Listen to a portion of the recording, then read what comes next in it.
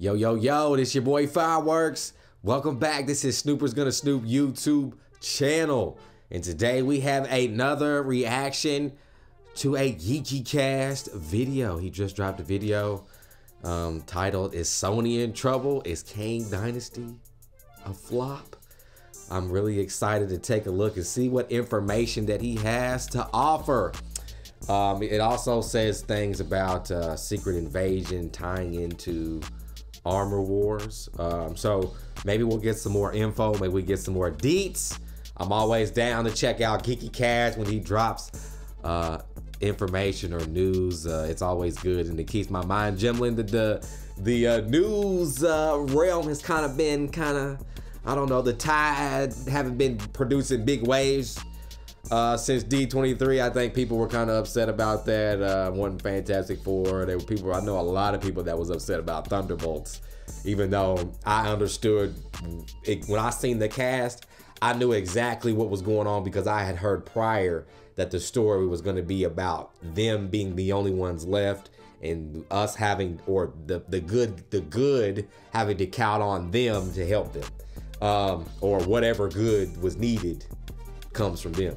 So anyway, we're gonna go ahead and get into this Geeky Cast video. So if you don't follow him or you don't subscribe to him, go subscribe to the Geeky Cast ASAP. All right, go subscribe, hit the notification bell for my guy. Every time he drops a video, you will be notified. Okay. And make sure you guys are leaving a thumbs up here. All right, make sure you guys leaving a like. If you're new to the channel, make sure you guys hit subscribe, tapping that notification bell. That way when we are not, or I do a video just like this, you guys will get it first. I can't talk today, my bad. But this is the Geeky Cast. So I'm Fireworks. This is Snoopers Gonna Snoop YouTube channel. And we back.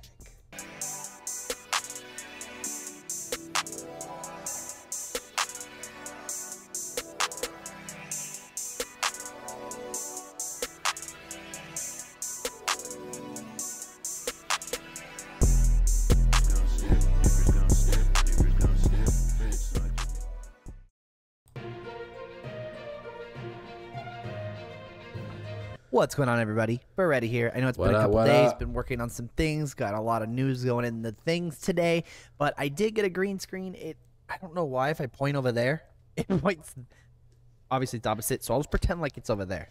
Pretend like that's the way I'm pointing, even though it's really that way. There. The green screen is over there. I'm going to have it all set up. If any of you know how to use the green screen, well, comment down below. Maybe we can DM on Twitter. Give me some tips and tricks. I'm trying to figure out, obviously I need a couple more lights, but besides that, you know, the gist of it. Fix the shelves a little bit. You can see like I got my 9.8 Infinity Gauntlet right there. Gotta change up some of the room, obviously. Gotta fix it all a little bit. We're gonna move the desk, I think, this way so I have more room on my wall. Gives you a further back look.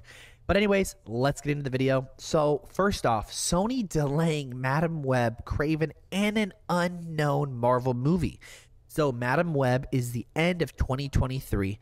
Kraven is, I believe, Kraven is to the end of 2023 in October.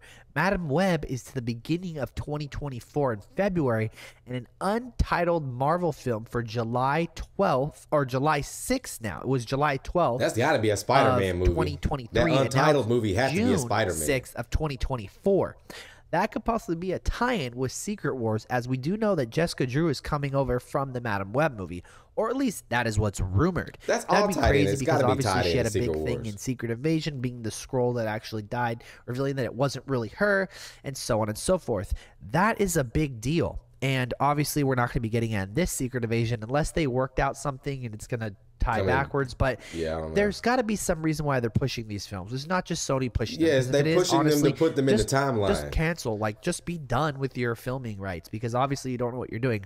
But I feel like if Kevin Feige really is on the executive producer branch of this, then he knows what he's doing and he's working it around in his timeline. Next, Secret Invasion is going to lead directly into Armor Wars. Armor Wars was when Tony Stark's, I would say, technology essentially got into the hands of the wrong people, and he found out it was being sold to multiple people plus his enemies. Well, with Secret Invasion tying directly into Armor Wars, that's going to get us to say, hey, okay, well, at the end of the Secret Invasion, we know the Skrulls are going after something that Tony Stark has, whether it be a time machine to change time, whether it be some of his, maybe his barf device, maybe his suits, maybe they're going after Ultron.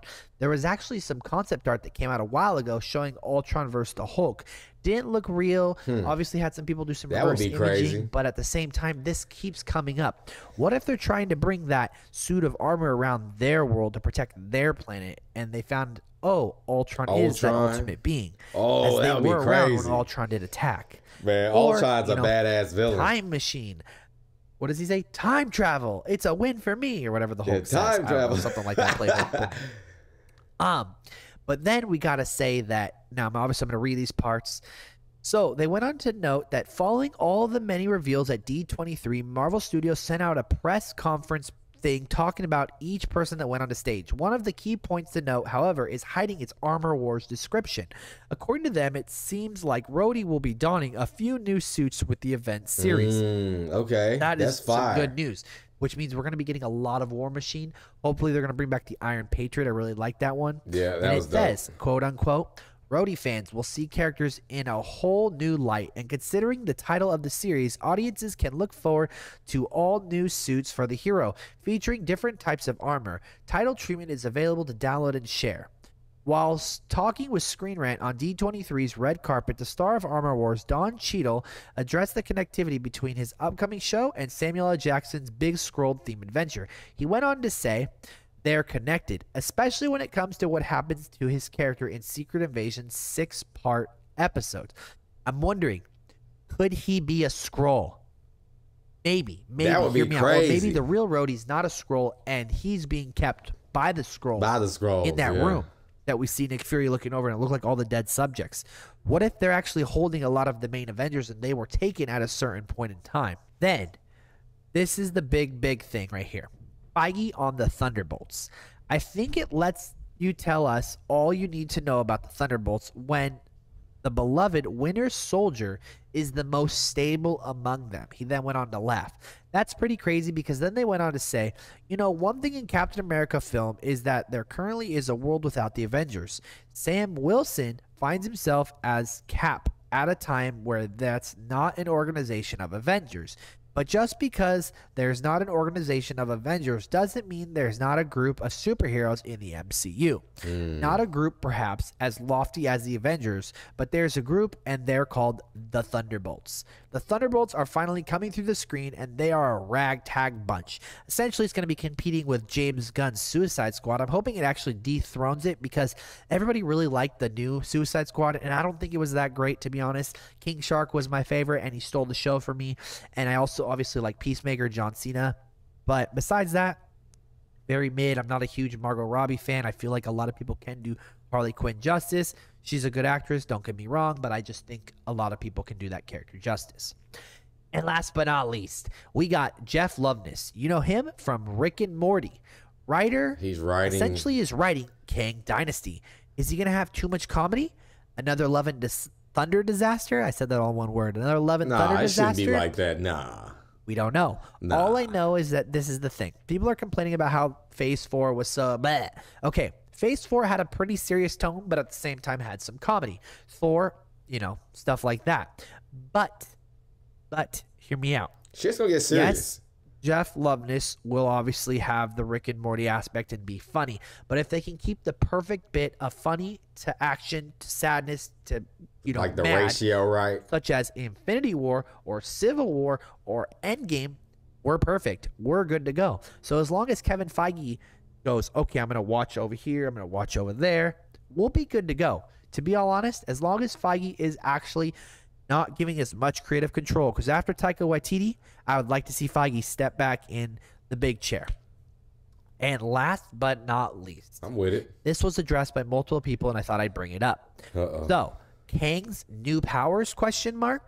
In the trailer, he seemed to have some type of telekinesis, is what people were saying. I read that. However, it seems to be either part of his suit, because realistically, in the Avengers cartoon, in some of the comics, it's part of his suit that actually enables him to, Do I would these say, things. transfer the mass in a sense. It's not telekinesis, so he's more than likely pushing Scott, not actually physically like, it's a button he has on his suit.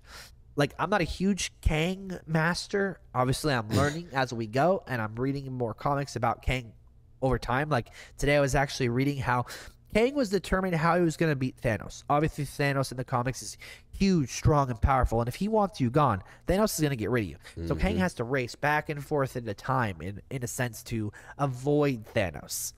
But with that being said, the biggest thing that I want to talk about is how everybody's saying, oh, you know, what if he has telekinesis? What if he does? What if the quantum realm gave Kang his powers? Yeah, I was going to say. Remember, Janet went in and she had powers. Ghost had powers. So if this Kang truly has powers, then that's going to be something different from the, you know, the MCU, obviously from the comics.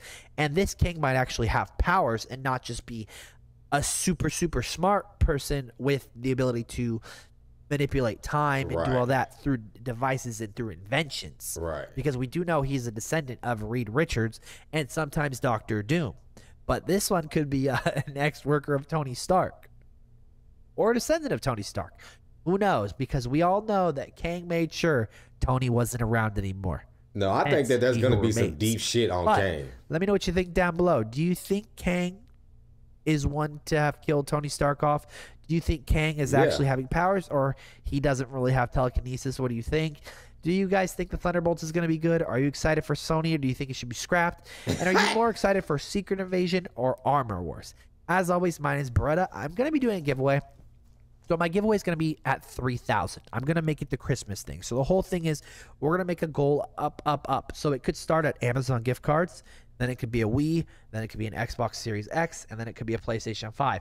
It just depends on how many subs we get, how fast we get to 3,000 and whatnot. I think that's cool. Gives a little incentive to, you know, that's fun. That's dope. What you think. Leave a comment down below. And as always, I always want to thank my group, John Hoffman, Joe the Grim, who is always helping me with stuff, was mentioning the Kang stuff today, Mika Quinn, Quincy Charles. Love these people. If you want to join our group and you want to join the special membership, it's just a little down there. If you want to click on it in the description, I'm stuttering my words. If you want to click on the description, if not, once again, whatever is appreciated. I just appreciate that you watch these videos, you interact with me, you let me know that you enjoy them, let me know what I can change. I'm obviously working on a lot, like I said, with the green screen over there. I'm gonna be working on some transitions, gonna be working on some new end credits. That's the power stuff. And a lot more. As always, let me know what you guys think. Comment down below if you would like to join the Geeky Cast and help me out with these videos and, you know, interact on Twitter. And as always, I'll catch y'all in the next one. All right, you guys, so welcome back. That was info from the Geeky Cast. So the Jessica Drew character for the Madam Web shit, I like that because I think that Secret Wars needs to be that big. I wish that there were more movie companies or whoever these big corporations are that have the rights to these characters. I wish that they would team up with Feige, bro, to let him, to not necessarily let him, but to team up to make this happen. I really was with the fact that we're gonna get Spider-Woman or Spider-Girl or Spider-Woman coming to the MCU from the Madam Web movie. That's perfect. That just shows you that there's a huge continuity. And I think that Sony still has some bad shit going on over here, kind of like connectivity wise. I don't care about the Solo Dolo movies. I was interested in Kraven. I'm kind of still interested, but I don't know.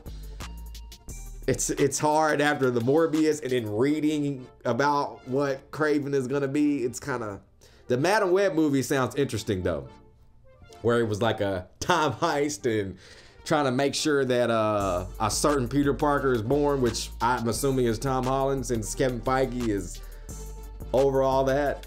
But I definitely think them being pushed back is reworking the timeline to make sure things connect. It's kind of good to know that now. That's so far down the road. So by the time we get there, yeah, people will remember, but it'll gel. I like that. The Secret Wars information, I'm with it. Or not the Secret Wars, the Secret Invasion, excuse me. The Secret Invasion information is gonna be dope. I want more of Rhodey. Then don't forget, you guys, I know he didn't mention it, but I've heard from numerous sources that White Vision will be in Armor Wars. And I think that we heard that maybe around the Comic-Con before the pandemic. But yeah, I'm interested in that. Because I want to see where White Vision comes to play. I think that's a character that I'm really interested in on figuring out. Literally from WandaVision, just split up and gone and dipped, and we have nothing on this character. And I'm interested in seeing Rhodey, like he said, maybe the Iron Patriot suit, which was fire, but maybe he gets the proton cannon. Maybe we get to see something like that. And I wonder what they took of Tony's. Maybe you know, maybe it was some of the suits, or maybe it was, you know, blueprints to make another Ultron, something like that. And I think the Rick and Morty writer is gonna bring, for Secret Wars, I think the Rick and Morty writer is gonna bring not so much comedy, but he's gonna bring weirdness. That kind of random, like the writers of Rick and Morty have a way of writing something. Like I was watching some Rick and Morty the other day, and it's just like the way they speak into something and then something happens. Like, I think that's where the writing that they're looking for. I think they're not looking at them as a whole. I think they're trying to take a piece of what they do very well and add it to the MCU from that writer. Just from my looking standpoint. But I'm excited.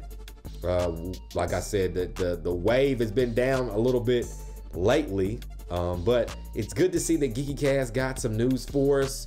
Again, I'm gonna be doing reactions to his videos anytime he gives us Marvel news and information. If you follow me on social media, I share a lot of his stuff because he's pretty much the only guy that delivers, okay? And not everybody's gonna be right. Marvel has been known to change stuff right up until the last minute. A lot of people were saying before Comic-Con that they were never going to release all these things and tell us about this stuff. And they came out straight up and told us about Secret Wars and Avengers, but I also think that's because of the trademark leak. But that's here nor there. So make sure you guys are following the Geeky Cast, all right? I'll have the link down to his YouTube channel in the description. Don't forget he's having a giveaway. And make sure you guys are leaving a thumbs up. Make sure you guys are leaving a like. If you're new here to the channel, make sure you guys hit subscribe. Tap that notification bell. That way, when we or I do a video just like this, you all will get it first, okay? So I'll catch you guys very soon. Just wanted to make sure we stay on top of the Marvel news, all right? I'm Fireworks, and this is Snoopers Gonna Snoop YouTube channel. And we out.